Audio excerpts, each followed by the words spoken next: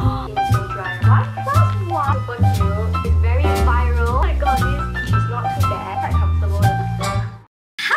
I am back with a new haul video, and today I'm gonna be showing you some of the things I got in Bangkok. So recently I went to Bangkok and I found a lot of new brands that I haven't seen before. I'm gonna show you the things that I always get in Bangkok first. I think this is also featured in my previous haul video if I did any of this. Okay, so first off, these two Skin Up Liquid Foundation, Dewy Skin Base. I use this more often. Why I like to use this so much is because it doesn't smudge that much. There is like slight coverage to this, so it makes my skin looks like it's bare when it's actually not bare. Another thing that I always make sure I top up when I'm in Thailand, hair oil. So I always buy them in boxes like that, but they sell it in individual packs. So there are 6 capsules in each individual pack that they sell. I just kind of buy them in boxes because I use them so much. So this is an Intense Repair Daily Hair Vitamin. How it works is basically like a hair oil, hair serum. It just makes my hair so smooth, smells so good. I think whenever they're selling out of Thailand, it's just ridiculously priced. This time round, I also got this 1 minute super mask. Since most of the hair masks that I've tried in Thailand, right, are really good, it comes in like 2 parts. So I think you're supposed to mix them both up like this. I haven't get to try this yet. I thought by the time I film this video, I'll be using this already, but I haven't. And I only got 2 of this. Alright, let's move on to other products. Another thing I like to stock up on is this L'Oreal Paris Glycolic-Bright Instant Glowing Serum Mask. So I got this at the Siam Square Butrium and it was going for 1+1. Just nice. I was trying to stock up. I think it's selling for $1 or $2 for a piece, and then 1+1 makes it really cheap. It is selling in Singapore, but I think the price is quite steep in Singapore if I'm not wrong. It's so brightening on your skin, like you can see immediate effect, much like 1 tone brighter. Stock up on the aloe vera gel. So whenever I go to those beach related places, I kind of like to bring this pack of aloe vera. It's really just enough for the trip. Yeah, it's just a very convenient pack. It's just like that. So I was exploring, you know, 7-Eleven has this like whole wall of products like that, like in sachets in Thailand. You can really just spend so much time staring at the wall because you don't know what to get. I actually squat there for a long time to look at every single product, and I found this underarm bright cream. So this is really like an underarm brightening cream. I haven't tried it yet. My armpit is not very black, okay? Just want to let you know. I don't mind trying something that will make it even brighter. Let me just open it quick and see. Like, oh my gosh. Oh. A strong scent. Ooh, there's not much product inside for this. I have to squeeze it out like a toothpaste. Quite a watery texture actually. It smells quite nice. Maybe I'll try it on my armpit later.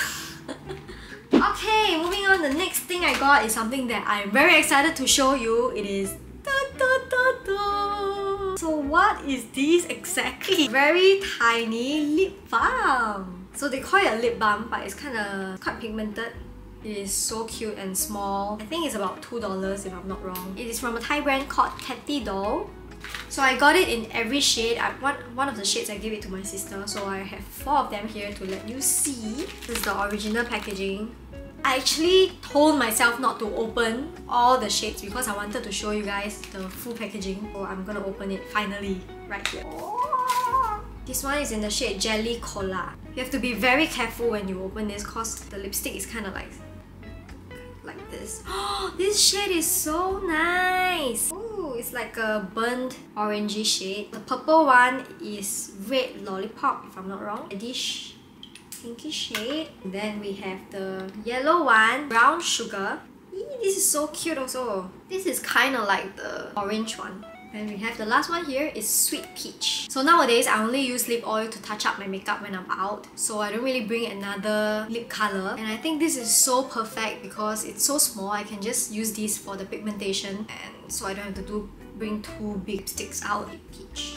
I think they kind of look similar to each other. Okay, so moving on, I also have 2 more products, beauty products from Chanel. I got this at the airport in Thailand. First of all, I have this pot. It's like a pigment pot. So this is in the shade 3 Vital Beige. This is the Red Camellia Lip and Cheek Balm. Packaging is ooh, and I really love this shade. Very nice beige. You can blend it out as cheek color. Very nice flush. It looks good on both my lips and my face. It is definitely more of a muted tone instead of like a bright. I think it's more suitable for like night. The next item I got is this very viral on Xiaohongshu multi-use stick. You know, my skin is very dry, so if I want to create glowy makeup look, I need this kind of glowy balm. So I went to try getting it at Singapore's airport. It was completely sold out. So even at the department stores in Bangkok, they were all sold out as well. So I went to the airport in Bangkok and turns out they have this. So I quickly grabbed it. So this shade that I got is Sculpting. Warm it up on my hand. Just tap some dewiness, and it really helps because my skin is so dry, right? This is the only one so far I tried that gave me this kind of glow without being oily and without removing my makeup when I'm applying it. Of course, I have to get myself another Yadom. Recently, I am quite obsessed with this green Yadom. Strong.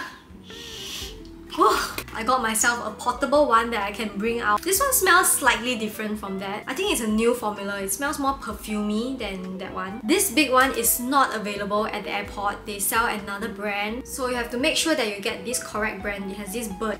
I got this at 7-Eleven. This is the Hong Thai brand. So I also got some random knickknacks. For some reason, I keep getting lime green stuff. So I got this cute keychain. I am obsessed with this. I got it at the Sick and Kid Club. It's so cute, but I have to say the quality is really bad. This thing is not metal. I think it's some really flimsy plastic. I think I can break it if I want to. Say hi to everyone, Squiggly. Sit down, Squiggly. So I got this lime green top. I really wanted a top in this shade because I got myself this necklace in the lime green shade. It's super cute. The price was really reasonable as well. I think it's about 12 Sing dollars. So I found this at a shop, so I got it as well. I think it's slightly overpriced. It's around like 27 or 30 Sing dollars. I got both of these from the shop called Tress. I really like the things they curate there. They're all really cute. They all go out together at once. Alright, so at Tress, I also got myself another t-shirt. The reason why I got this is because it is so soft. It kind of feels a bit like fleece and it's like cottony. I think it's just one of the indie brands in Thailand. This will be my next trip's airport fashion.